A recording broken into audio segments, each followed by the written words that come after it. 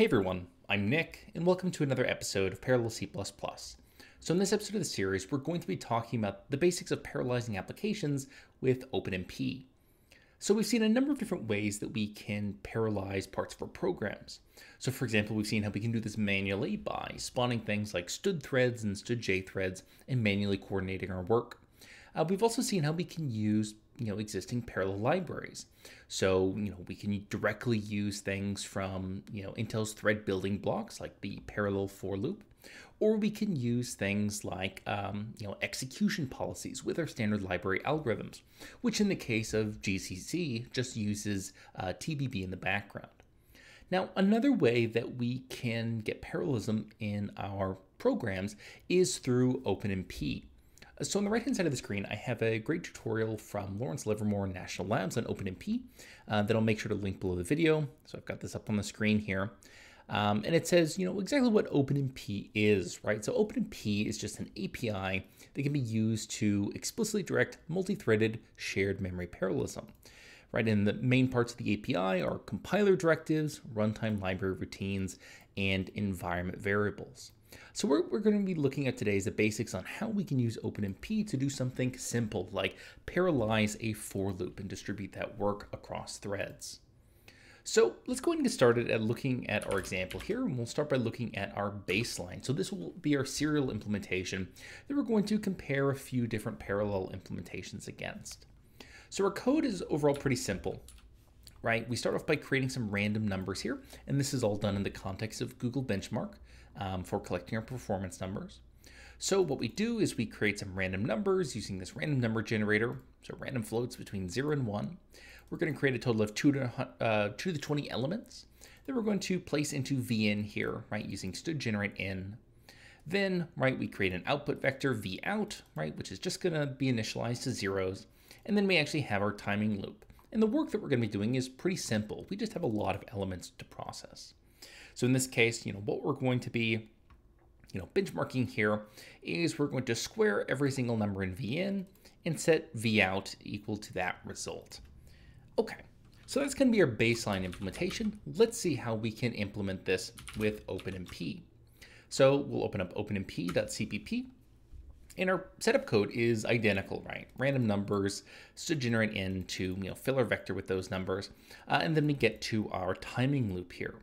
So all we're doing here to parallelize this loop, right, that's doing all of this work, is by adding this pragma. So this pragma OMP parallel for. So let's try to understand what exactly is going on here. So the first part here, this pragma OMP, right? This is our compiler directive saying, hey, I want to do something with OpenMP here. And then we have that followed by parallel for. So what exactly do these two things actually mean? So to understand that, we can look at the actual documentation here. So I have the documentation for OpenMP up on the screen, and I'll make sure to link this specification for OpenMP 5.2. I'll link this below the video. And you can see first we have this parallel construct. So that's what this parallel kind of keyword is. So if we go ahead and read a bit about what this does, it says that, under the semantics, when a thread encounters a parallel construct, a team of threads is created to execute the parallel region. So all this parallel word is saying, hey, we want to spawn some threads to do some work here in the following region. Now, along with this parallel keyword, we have this for keyword here. So if we go ahead and look at what this for construct is, we see it very simply says the for construct is a work sharing loop construct. So it tells us a little bit, but not a whole lot, but it gives us a number of references that might be useful here, like this reference for work sharing loop constructs. So we can take a look at this section 11.5 here that I also have open, and we can see that this work sharing loop construct is a work sharing loop construct that specifies the iterations of one or more associated loops will be executed in parallel by threads in the team in the context of their implicit tasks here, and that the iterations of the are distributed across threads that already exist in the team that is executing the parallel region. So if we break down what this single pragma is, this compiler directive, we're saying, hey, I want OpenMP to spawn some threads and use those threads to tackle this for loop here. So we want to divide up the iterations of this loop across our different threads. Okay, so that's how we're parallelizing a program with this very simple pragma here. So we can go ahead and quit out of there. Now, the next thing we have is a more modern version of this, or at least a version that is more in line with C++ rather than using this pragma-based approach. So we're going to do the exact same thing with OpenMP here, but instead of using a compiler directive or this pragma, we're going to use a C++ attribute here. So as of GCC 12, we can rewrite that, pragma OMP parallel 4 to something like, this attribute OpenMP sequence directive parallel directive 4. So this is the same thing as adding those, that pragma here that specified, parallel 4. But now we're doing it in a more C++ 11 way. Okay, and the rest of our code in this example is identical to the previous two. The setup code is exactly the same. The work that we're doing is exactly the same. All that's changed is we're now using this more C++ way of specifying, our OpenMP directive. Okay, so the last benchmark that we have that we're going to compare against is, of course, TBB, right? So we have a serial benchmark. We have, a couple just using, normal, OpenMP stuff. And then we have one where we're directly using a parallel library like TBB. So here, right, again, our setup code is the same, but this time we're parallelizing using a TBB parallel for loop. So we're just going to distribute the work right inside of, this blocked range that we create from 0 to num elements. So we're distributing the iterations of our for loop here. And, each blocked range, right, that our threads get is just going to, do this same squaring of v in and setting v out equal to that result. Okay, so let's go ahead and compile all of these and test their performance. So the first thing that we can do, of course, is compile baseline.cpp. So we'll compile this with O3 optimizations, and then, of course, linking against libbenchmark and libpthread for Google benchmark. Okay, so we'll compile that. Then we can compile our OpenMP example.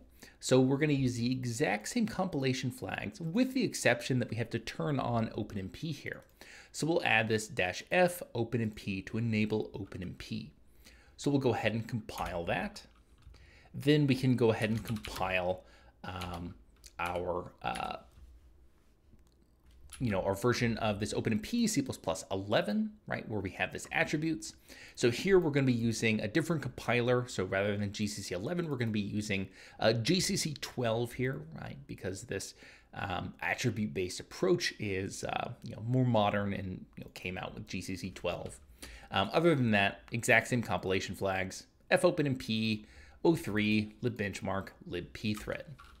And then the final example here is going to be compiling our TBB example, which again, exact same flags, O3, libbenchmark, libpthread, except we also need to link it against libtbb. All right, so that's how we compile our 4 different examples here. So let's go ahead and see what the performance looks like. So we can start off by getting our baseline perf numbers, and we see that it takes around 231 microseconds to run to do those 200 or 2 to the 20 elements. So we can go ahead and check that against our OpenMP version, so just our compiler directive. And we see that we got a heck of a lot faster here, right? That automatic parallelization that we got through that compiler directive, we're offloading the work of parallelization to our compiler. You can see that we're now, almost 4 times faster here. So we're at around 65.5 microseconds. Likewise, we can go ahead and try our attribute version, right, that we compiled with GCC 12 here. So we can compile this run this to OpenMP CPP 11. And we see that we get pretty close to the same result here. There might be some differences because we're using a more modern compiler, but you can see overall it's pretty close, 65 to 70 microseconds here. And then finally we can run our TBB examples where we directly parallelize that for loop with a parallel for loop from TBB. And we see that it takes around 52 microseconds here. So it was even a little bit better than our OpenMP versions. However, with our OpenMP versions, we just added a single line there, right?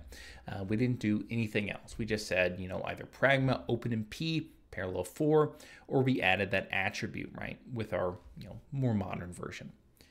Okay, So that's going to go ahead and do it for this time. It's a basics with the introduction to parallel programming with OpenMP, right? Really some of the key parts about working with OpenMP is that it can help make parallelizing programs much easier, right? We can add, simple pragmas here and there to get parallelization without having to, think too much about it, right? So, the barrier of entry is pretty low. However, there is plenty of detail that we can get into with OpenMP. There's lots of knobs for controlling and tuning performance and things like we do with TVB, like with grain size, and even ways to specify certain regions that should be synchronized or serial. But that's going to go ahead and do it for this time. It's just an introduction to this parallelization with OpenMP. I'll make sure to link this LLNL tutorial and these OpenMP docs below the video. And as always, you can find this and any of my other examples at github.com/coffeebeforearch. But that's going to go ahead and do it for today. As always, I'm Nick, and I hope you have a nice day.